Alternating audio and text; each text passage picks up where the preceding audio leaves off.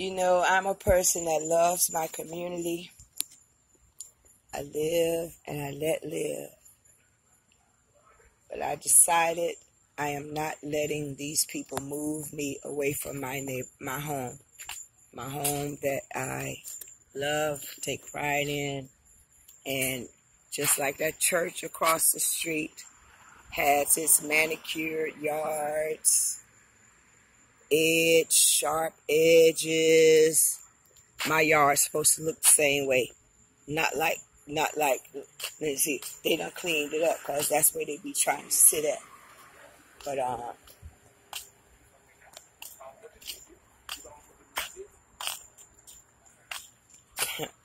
my yard ain't supposed to be looking like this and all this and shit.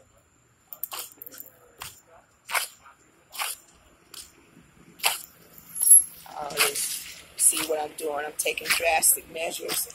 I'm calling the police because I want to keep my home under control, my environment, my space, looking like it belonged to somebody and not a product of this community, this neighborhood. I am not a product of this neighborhood.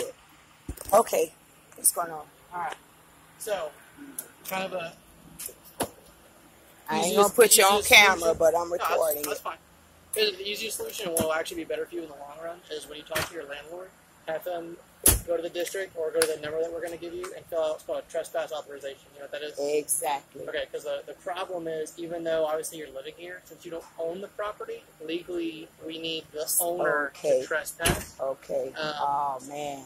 So, okay. But we did run the tag, all right, so it's documented that we're showing that he's here. But if you get the landlord to do a trespass authorization, then when we roll up and we see people that are on your fence, obviously we know who you are. You know, there's no one else who lives here, right? Right, just me. Okay, so we see someone who's obviously not you.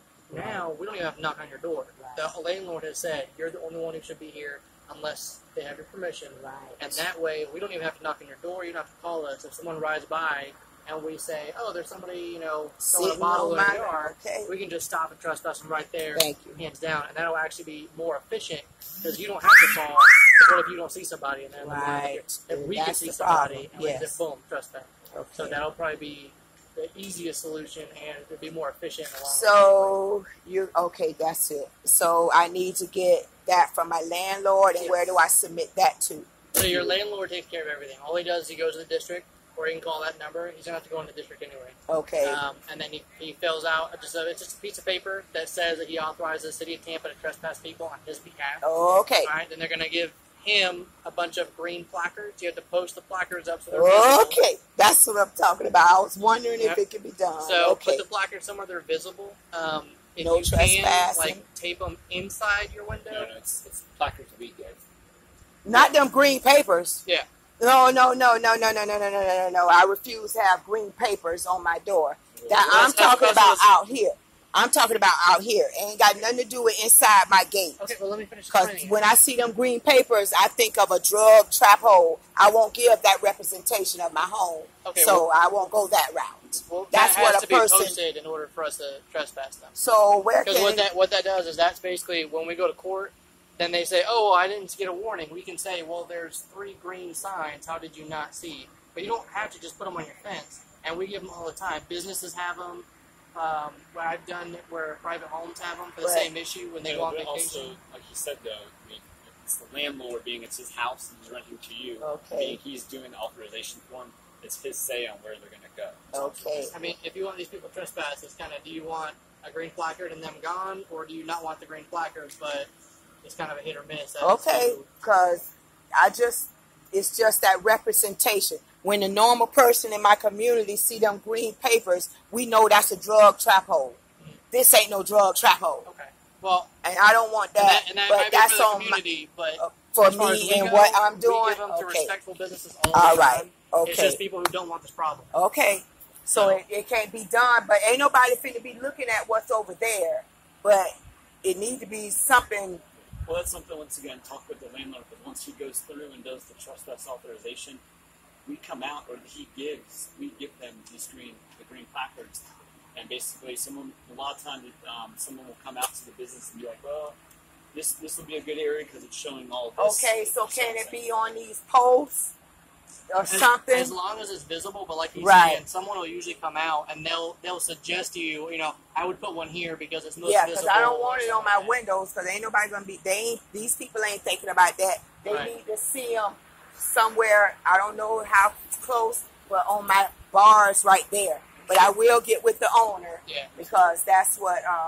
That was my next move, to see if she'll put a gate across that driveway. I don't even park. I started parking around here. You know, I just let them have their way. But now that I'm renewing my lease, because I was just leaving, I said, man, I didn't know this was what this was. But no, I'm not letting this let me move. Huh? So you don't want to live with that garbage on the sidewalk? No, that's not what I thought was involved with me moving here. I've been here now. January would be a year. Right. But I'm not moving. I love my home. Well, that would be the best solution, because like I said, with you just calling us, that's kind of hit or miss, and then, you know, what if they hear when you're asleep? With the trespass authorization, we don't even have to contact you. We can just trespass them while you're sleeping. Okay, good. So, and any officer can pull up that authorization. All they do is run the history of the house, bring it up. And you do have that tag. Yes. Because he's a mechanic. Mm-hmm. He worked on one of my vehicles. Mm-hmm. And you have to get into the hood of my car. It's like a rigged, and only whoever know about it. Right. He did work on my car. A couple of days later, my battery gone. The only other thing is if you talk with the city in the sense of that house, just constant I'm ready. Right. I'm ready. We'll put some notes in that we spoke. I'm ready. We'll with that business coverage, that's both of our last names on there, and the event number of us out here. So we're going to put notes in there that we spoke. So once again, it's that paper trail. So now you have documentation to show your landlord. It's not just a nonsense call. It's hey, I have the cops out here. I have a business card. Like I want to renew my lease. You know. Yes. Because I told her, but now I changed my mind. No, I'm not going to let them run me away. So I'll let her know. I just turned the paperwork in. No, I'm staying. So. Did you need anything else from us? No. I think showing actions speak louder than words. Because I done worded almost a year. Till I just... We'll be here till 7:30 in the morning, so...